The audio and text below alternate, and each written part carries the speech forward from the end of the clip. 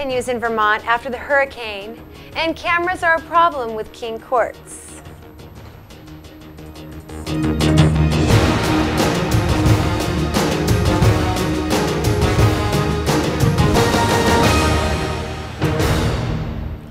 Thank you for joining us tonight. I'm your anchor, Michelle Seven.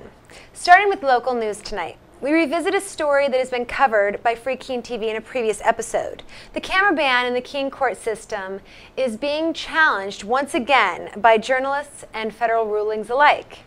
The Federal First Circuit Court of the United States struck a blow to wiretapping laws in regard to how they affect public servants.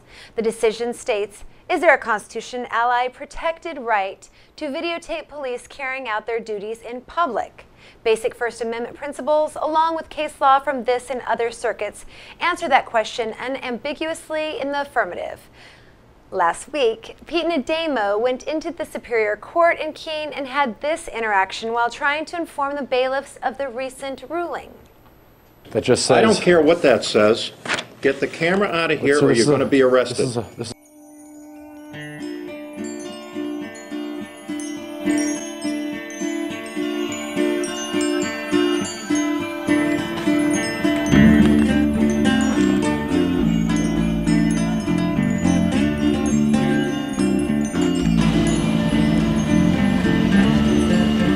Cell phones, cameras, video, and/or audio recording equipment to be allowed in the courthouse.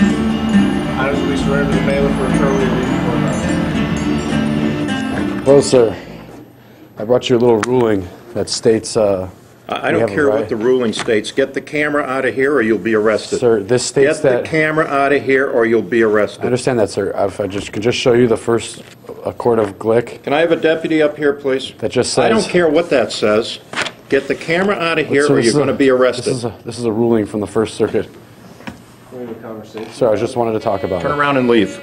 Turn around and leave. Turn around and leave. Sir, can I show you this? Just turn around and leave. Can I show you this? You want to be arrested? No, I don't. That's why I want to get out of here. Sure, this is a court order. I don't care what the court order is. I've got a deputy coming in here, and if you don't get out of here, you're going to be arrested.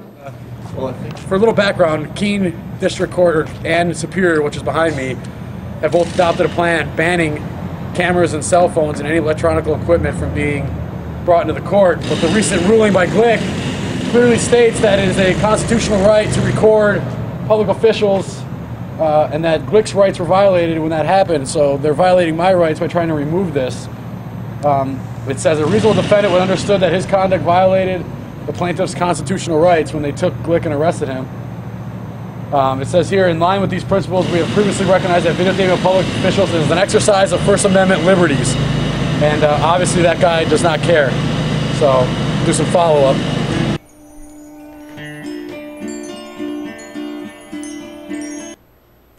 And Jason Talley of Talley TV went into the same court this past Friday and was arrested for having a camera.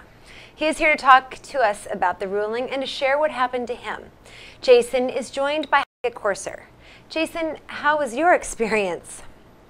Well, my experience started on a Friday morning when I went to film a trial. I've filmed in courtrooms all over New Hampshire, and I've started having problems in Keene, Superior, and District Court where they seem to not like cameras, which is really unfortunate. The Glick decision was really important to a lot of us people who want to hold government more transparent. Here's some quotes. This is from a judge, and it was signed off by a three-judge panel. It says, a citizen's right to film government officials, including law enforcement officers, in the discharge of their duties in a public space is a basic, vital, and well-established liberty safeguarded by the First Amendment. And I totally agree. I think it's important to keep government officials on the record as much as possible, and they treated me pretty poorly when I was trying to hold them accountable. Now, with this ruling, I noticed that the ruling with the Glick was in Mass. Would that hold for New Hampshire as well? Absolutely. It's the first district, and that covers New Hampshire and all the states that surround it. Okay. And so this is a federal court that made that decision. And our little courts here in Keene decided that they weren't going to honor that? Well, I mean, it's not just, this is just one opinion by a court that, so let's say somebody were to get arrested in the Superior Court and they were to sue the people that put their hands on the peaceful journalist, it could go up to the District 1 court, and so they could hear it. So it is in the chain to get justice from a system that increasingly you don't see justice Now, you from. were arrested for this, and how long were you in jail? I was in there for about 3 days. Started For having a camera in a court? Yes, and it was just not. It wasn't even the courtroom. It was the lobby, because I was going to. Don't they video record this stuff? Right. The government. That's a good point. The government has cameras everywhere, and actually, the camera that I had on me is about the size of my thumb, and it's also used by law enforcement to keep their interactions with the public more transparent. Now, are you going to do anything about this? I think I will do a few things about that. First of all, they have their courts where people don't seem to get justice, but I'll be taking this case to the Court of Public Opinion. And so I'm a videographer. Talley.tv is my website. You go there now and you Independent media? I try to be very independent, and yes, I try to report on things that are not covered by mainstream media, and they don't seem to care about the restrictions that are being put on, but everybody should care. I mean, First Amendment freedoms there's a reason that the founders made this the First Amendment. It's a very vital freedom, especially when in courtrooms, because they have a lot of power, as we're seeing. There's laws actually in New Hampshire that say it is A-OK to photograph documents. And so I was at the clerk's window to get a motion so I could record in the courtroom, and so I like to take photographs. I like to document everything, my interactions with public servants, and that's when I was assaulted by two men. They were bailiffs, I guess, for the Superior Court. I was handcuffed, and at that point I didn't want to assist in my own kidnapping, so I dropped to my knees, and then I sat down. And then one of the bailiffs was actually the bailiff that was featured.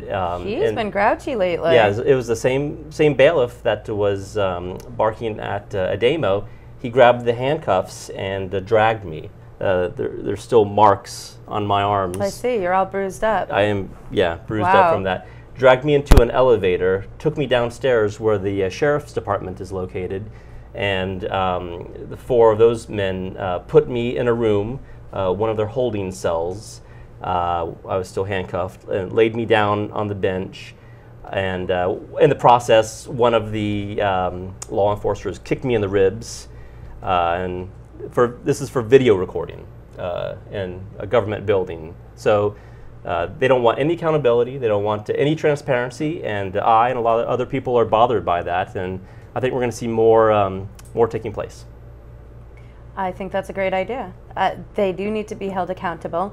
And when something does go on there, their surveillance is magically erased, like with the Thomas Ball thing. Right. Well, I mean, that was magically erased. Yet. So recently in Keene, I was on a previous episode of Free Keene TV, and with the Roz, Ryan, and Derek, when they went around to all the different bureaucracies in the city of Keene. It was also a good test to video record in each one. And to their credit, the city of Keene had no problem recording. The police department in Keene didn't have any problem recording. It's for some reason the courts in the town, including the Superior Court, I was threatened that day also. Well, they've been messing up a lot lately. They don't want that on camera. I think people should ask themselves, what don't they want on video? What are they hiding something? I mean, what is wrong with the public having a right to know? It's enshrined in founding documents. It's in state law. So we're going to pursue this. I'm obviously motivated. I want justice, and I don't think I can get that through their system. So we'll take it to the Court of Public Opinion, and we'll see, what we can get changed. Good for you, Jason. And I'm glad you could join us again this week. Thanks, my pleasure. Thanks for having me. I'm glad you're out in time. It's good to be here. Great. Michelle. Well, Vermont is still reeling from the effects of Hurricane Irene. Many people suffered property damage. In some cases, pieces of houses ended up in the rivers and lakes. Friends of Free Keene TV, Andrew and James, traveled to Vermont to help with cleanup efforts. They took along a video camera and captured this footage. They had planned to help pull trash out of a lake in Wilmington, Vermont, when they came upon some county sheriff's deputies guarding their ramp to the water's edge. Their conversation with the deputies turned interesting when it was found out how the sheriff's departments in that area are private companies that work for contracts. I was there the day, 3 days before, and we were all cleaning up, and it was amazing. As you can see here, there are homes that are just lifted off of their foundation, and roads out, and bridges out.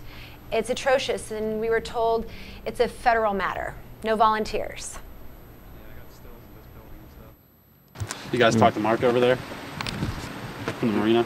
I've talked to them, yeah. They did a lot of cleaning. Yeah, I know. I went out with them a few days and they actually cleaned up. East Coast today. Yeah. Well, I guess TransCanada said they were going to put the... TransCanada's the owner of the lake? Owns the lake, yeah. Okay. And they're going to, he said they may have a commercial guy come in to clean up. Okay. Which I don't know what they would do. Way we were figuring is if they had like a barge with a clamshell thing on it, they could... You think TransCanada would pay somebody to block the ramp then? Well, they are. Well, yeah, that's what we hear. We get paid by TransCanada. Oh, really? Yeah. Okay. Sheriff's departments over here don't work. They work on contracts. Okay, so you're not tax dollars you don't go to TransCanada, so private agencies pay you guys? TransCanada's paying for us. So you give tickets out too, or? We can if we want to, yeah. But we're not being paid to do that. We're being paid to be here. How does that work? How can you give out tickets if you're privately funded? But we go to the same academy as everybody else. We have all the same powers as everybody else. But the sheriff's department is not funded by the state. Right. It's funded by however the sheriff rents us out, basically. So the state's not pushing you guys to get ticket revenue then, right? Right, no. So you leave me alone then when I zip around the Yeah, we don't, it's not a, one time you see it's not like if the town hires us for so many hours, they like to see some ticket revenue because that counteracts the money they're paying us. Yep. So, but other than that, you know, mainly the sheriff makes the money when we're doing traffic on jobs. I have to say I like that method a lot better. Yeah. You're taking money directly out of my pocket. Yeah, but the thing is, you know, it's a business, so the sheriff has to be a businessman and a politician because he's elected. Yep. And then he hires all the deputies. And, yeah, it's a weird quasi-public-private kind of deal. Yeah, that kind of deal. His profit is what pays for the cars and gas and equipment and all that. But we still have all the same powers. We go to the academy and stuff, we can arrest people and we can do all that. But that doesn't pay a whole lot of money. Yeah. The sheriff don't make any money doing that. He makes money when we're working out doing construction jobs and security jobs. And yeah, I mean, but it actually puts you in a position where you're actually serving people as opposed to we're actually ticketing people. we're not out here just to enforce laws. We're basically like we have a regular contract with this lake all summer long. Sheriffs that do not operate on stolen monies. What do you make of this, Heike? I love the idea, Michelle. Thank you. What do you think about this? So if they're not taking public money for this, then what is their? Well, it's like a private contractor type thing. From what I gather, this is what I hear. Sheriffs aren't employed by the state. They're subcontractors, kind of like our Hunter North Security. People hire them to do things. So what is their authority? Just based on that event or whatever's going on. Like with the cleanup, they have the authority to say, hey, we've got a handle on this. We're hired to do this, so let us do this. Oh, okay, but they still wear the same badge as a sheriff? I don't know. It looked like it. And so... but I guess they don't really write tickets or anything like that because they're not paid to do that type of thing. So why were they there that day? To assist in the cleanup. Oh, okay. And so how were they assisting in the cleanup? I don't know what they were doing right then, but I guess they've been cleaning. Oh, interesting. And they need sheriffs to do that, or people with badges? Yeah. I don't know. I wasn't there that day. I had to work, unfortunately. But I guess Michelle went down a few days before that with a group of her friends, and they cleaned out, or they started cleaning, and they had a grand old time pulling stuff out of the lake and really helping out in Vermont. And then they went back to the same spot 3 days later, and there were sheriffs there saying that they couldn't do that. Well, you know, and that's the funny thing is that we were pulling out porta potties and, you know, propane tanks and a lot of garbage, and we were doing this voluntarily. We went up there from New Hampshire on our own time, and we weren't being paid, and it happened to be a lake where we would ski at. And so we felt some, you know, I felt some personal duty there to Mark Peterson, who runs the marina there, and people in the town were very grateful and really thankful. And instead, I understand that this is owned by TransCanada. So Canada now owns the lake in New Hampshire. I don't really understand that, but just the fact that that these sheriffs, I mean, maybe you're not considering those to be coerced funds, but if the town is paying for them, well, the town is still a city government agency just because it's not federal or state. You know, it's deriving that money from somewhere other than from their own pockets. But what was their responsibility there? Their responsibility was to make sure that no one went onto the lake. So they turned those of us who went there voluntarily to clean up away. And why? Were they cleaning up? No, they weren't cleaning up. They were. So they were like hired security? Exactly, and they wanted to make sure that that no one got onto the lake because it's dangerous. Well, okay. And they were professionals. They said the professionals are coming in and cleaning up. So they were looking out for public safety, I guess. They were coming in, they hadn't been there yet? Correct. So they sent those of us away that were there and ready to go and volunteer our time and our efforts and what have you. And not ask for anything in return, just to help because you weren't trained professionals. Right. Well, and you do have to understand really with a lot of that. grab a hold of a porta potty that's like been smashed to bits, and but then you have all the hazardous waste stuff. You know, you don't know what's been in there. I mean, with a bunch of different stuff. I'm volunteering, and I'm not holding anyone else accountable. And if it's hazardous waste, you want to get it out of there as soon as possible. That is true. I don't know. Well, for this last segment, we are going to cover a topic outside the area. New York City is playing host to a massive peaceful resistance event. It is called Occupy Wall Street and consists of many individuals taking up residency on the street and areas around Wall Street. So much of what is going wrong with the economy is being blamed on the banks. Here, police meet protesters with violence and thuggish tactics. Even still more peaceful occupations are taking place around the country, with similar events starting up in Los Angeles, Kansas City, and Chicago. Take a look at this video compilation of the New York event. Meanwhile, also from New York, the largest anti-Wall Street rally since the credit crunch happened yesterday.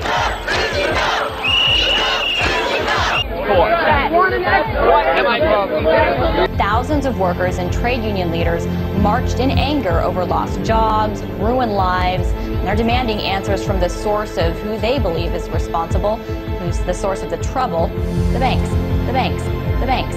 We shall not pay for endless wars.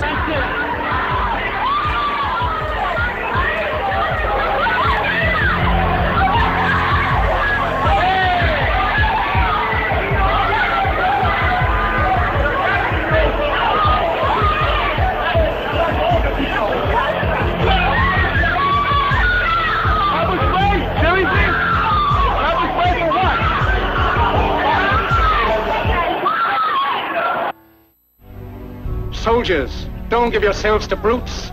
Men who despise you, enslave you, who regiment your lives, tell you what to do, what to think, and what to feel, who drill you, diet you, treat you like cattle, use you as cannon fodder. Don't give yourselves to these unnatural men with machine minds and machine hearts.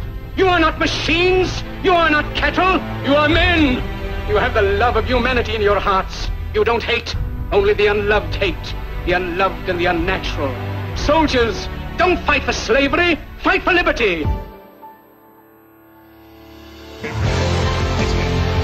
Because of the scams of Wall Street's fat cats, millions of Americans lost their homes. Millions more lost their jobs. It looks like a police station.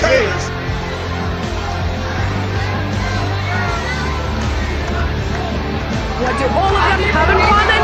The feeling of outrage, a sentiment which has reached its peak in America.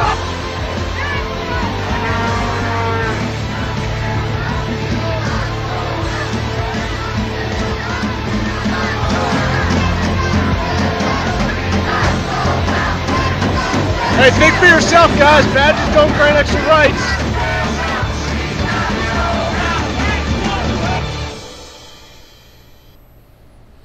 Intense footage. Jason, what is your take on the Occupy Wall Street event?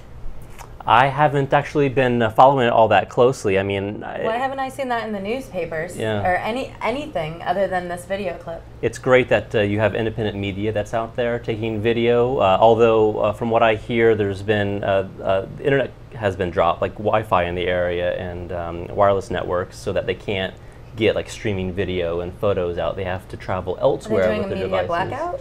Well, by media blackout, you mean the media is just ignoring the story? Yeah. I haven't heard about it like you would think. Are they being told not to publish this? I don't know. I mean, who would tell them not to publish it? I mean, this is pretty huge. I mean, this is New York City, and there's like thousands and thousands of people protesting in the streets. But like 60 or 80 people so far have been arrested. Is that right? Pretty brutally. That's what I heard earlier, yeah. Yeah, it's pretty brutal footage that we saw. This actually kind of got me up to speed a little bit about what's going spraying. on.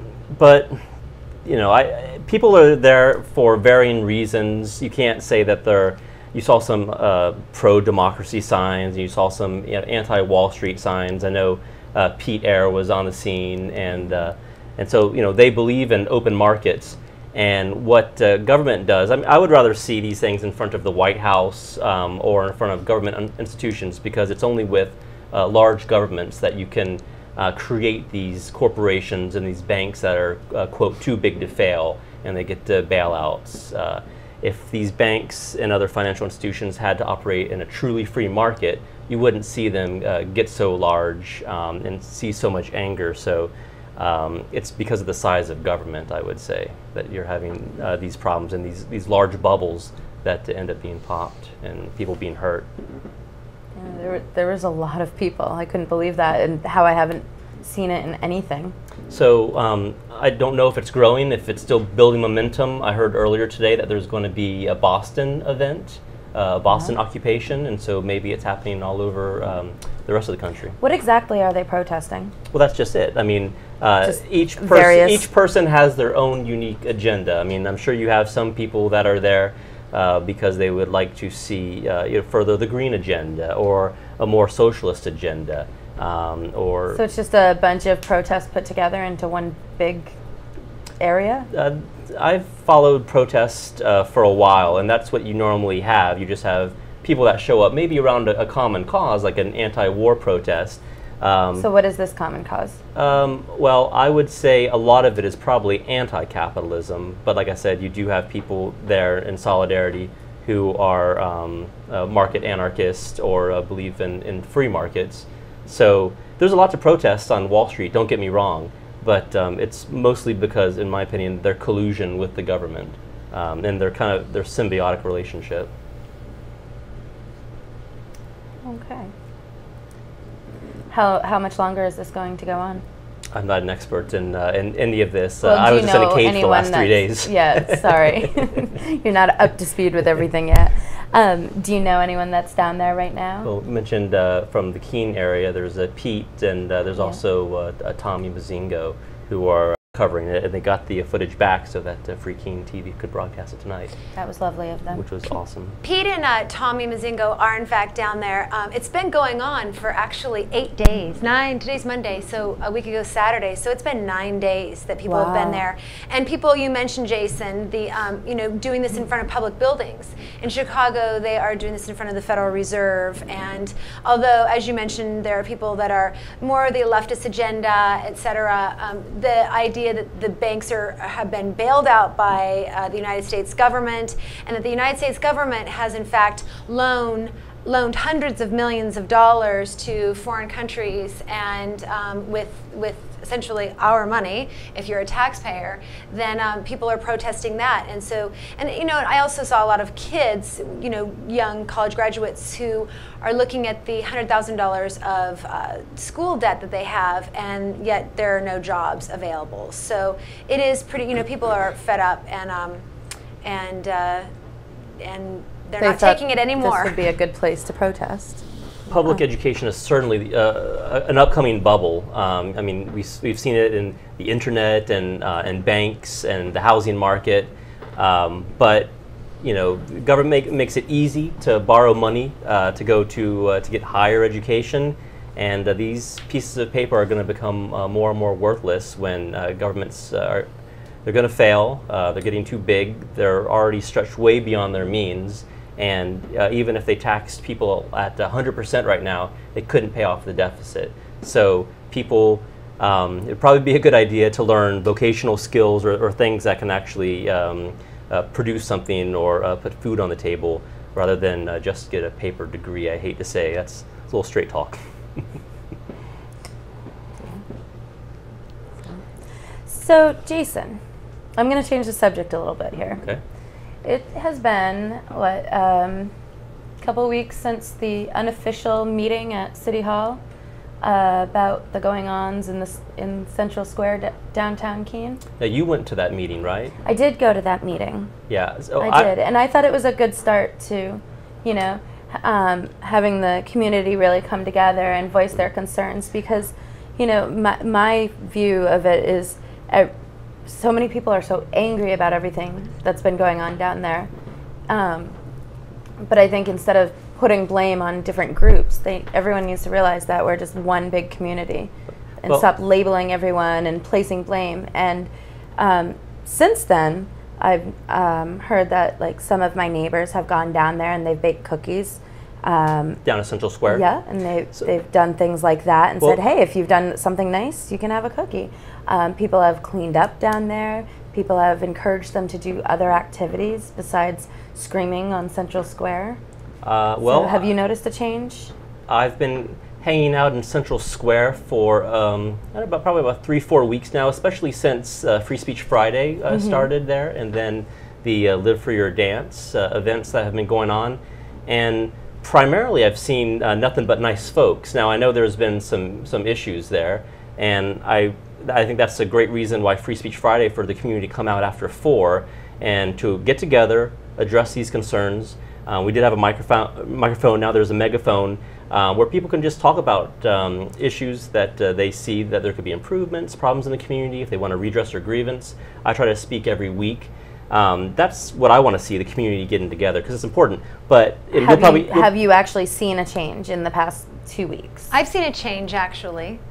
I've seen a change in that there's a yarn store owner who has volunteered to donate 10 yarn to me at 10% discount so I can teach those kids how to crochet. Cool. Well, thank you for joining us tonight. And as always, tune in at 7 p.m. on Mondays for the latest episode of Free Keene TV. You can contact Free Keene TV at the email address of tv@freekeene.com. I'm Michelle 7 saying good night, and peace be with you and yours.